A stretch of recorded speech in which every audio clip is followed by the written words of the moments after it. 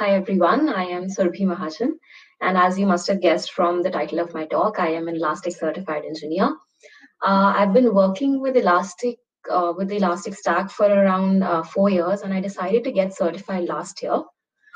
And today I will be talking about my preparation process using the self-study route. So to start with, why get certified? What motivated me to finally go for it? So Elastic has essentially become the de facto standard for observability solutions and enterprise search. And with their impressive customer portfolio and the entire ecosystem of products that has developed around it, I realized that being an Elastic certified engineer will not just be another line on my resume. It's a recognition from Elastic itself about my technical expertise in the domain, and that does bring in opportunities. And once I did start preparing, I realized that there were quite a few features that I knew about, but had never implemented. And learning about those and understanding those really helped me use the stack in a much better way, much more efficient way. Moving on to how I prepared. So first off, I took the official engineering 1 and 2 trainings, but I took them about 2 years before writing the exam. And anyone who has used the stack would know how much it evolves in 2 years. So to actually prepare for the exam, I took the long and winding road of self-study. I started by watching a webinar by Rich Raposa, who is also the author of the exam, and he goes in great detail about what to expect and how to navigate it. So do watch it without skipping. The next thing is to familiarize myself with the documentation, because I knew that we had access to the documentation during the exam. So there is no need to really memorize anything.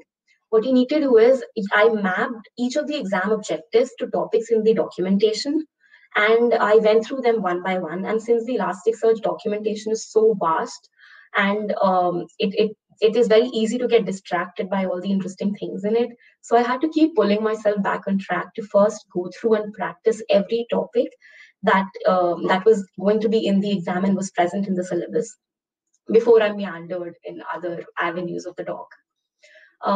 Then there are two different ways to look for anything in the Elasticsearch documentation. The first is the search bar, which is helpful if you know exactly what you're looking for. But I personally found that the navigation bar on the right-hand side of the doc was much more convenient and quick if you knew where to look. So essentially, my approach was to be able to identify what topic a question was from and how to look for it in the documentation quickly, unless, of course, you know what exactly to write in the answer. And then I cannot stress this enough that even though I had worked with Elastic for quite some time and was very well versed with the documentation, the hands-on practice that I did during my prep benefited me a lot. So I set up a cluster, implemented security, added some sample data to it using Kibana, and then wrote custom mappings, queries, aggregations, ingest pipelines, analyzers, basically everything that was given in the exam objectives. From the documentation perspective, be sure to refer to the documentation of the same version that the exam is on, which is given in the FAQs. Then there is this 4-part series of blogs by Guido Lanacota on Medium, which has practice exercises very similar to those in the exam. And doing that was a huge confidence booster for me. And just to calm my nerves, what I did was I curated a list of links to important points in the documentation which had good examples. For example, the update API page has really good examples for painless scripting. So that was the last minute sifting that I created. And that sort of sums up my my preparation process. As far as the exam experience goes, it had about 10 to 12 tasks which had to be completed, very practical and hands-on, that you would do on an actual cluster. Sometimes you had to set up the cluster yourself. The exam is not tricky. Anything that has to be done is asked very clearly in the question. So there's no point second guessing what it might mean, because I lost around 15-20 minutes doing that. And after submitting the exam, I got the result in under 24 hours, and I was deemed an Elastic certified engineer. This is a link to a very detailed LinkedIn article that I wrote on the same topic. It has all the relevant links.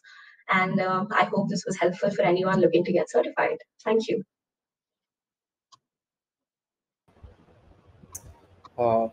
Thank you, Surbhi, for a nice talk. I guess like you covered a lot of points, but I definitely have Thank you. some questions to you for sure. Uh, Meanwhile, if we have some questions, I'll definitely ask you about that. So Absolutely. I definitely want to know that did you also like do what sort of role? Is it something around observability or on Elastic Stack, or is it search engines that you have built? Uh, I mean, do you need to be a search engineer to do Elastic certified engineer, or like what is it like? That that's not really the case. I have mostly worked with observability solutions, uh, heavily on the logging side of things, enterprise logging side of things. But I realized there were some things. Of course, for example, I had not delved into the scripting part, and the exam helped me understand all of those things and leverage the Elastic Stack better in what I was doing. So, for example, now I put watcher alerts with very advanced. So I strictly have been more on the observability side, but I think the exam in itself prepares you in a very overall manner in terms of using the stack. Okay, so did you also prepare? Sorry for asking more questions, but I definitely want to, No you problem. know, share more information to the community via you. So I just want to understand, like, did you also like get to like do the trainings? Was it helpful? Did you do any third party trainings or Elastic trainings on Elasticsearch? Yeah, so I took the Elasticsearch Engineer 1 and 2 trainings, and the official trainings, they were very, very helpful. But I took them about 2 3 years back, like 2 years before I wrote the exam, and that's a long time, I think, in Elastic timeline because it evolves so much. And so, Okay, uh, okay. but the trainings are definitely very helpful. Yeah. One final question I have related to the topics itself is like you gave a list of topics as well, like the Yeah, ingest pipelines, etc. So because Elasticsearch is like a vast topic, and also yeah. you have a lot of interacting components. What do you say to people who are preparing? How many months it would take, or should they like just keep up their confidence if they are good at searching documentation and finding out answers then and there? Would they be able to get certified pretty easily? See, it's not very difficult. It took me about 2 3 weeks since I had been working with Elasticsearch for some time. But I think a month should be enough for anyone who's even starting from scratch. Or I would not recommend just just going without prep, without hands-on practice, because even if you have worked a lot with it, I think there's no point wasting those 3 hours looking for things in the documentation and trying to sift through. So I think prep is very important from my. Uh, but even if someone's starting from scratch, it's not that difficult. Just stick to the exam objective. Keep referring to it again and again because the doc is fast. You get lost. So what Surbi says is like, please stick to the exam objectives, download that, and like probably map it to something, and I then know. keep referring. Probably might you have some hint there, and to get certified. So thank you, Yeah. Surbi. Thank you for answering Thank you, Arvind. Thank you so much. all of the questions or doubts, and I wish like through your LinkedIn blog, many people would like get more information. Yeah. Thank you for Hope so the too. session. Thank you.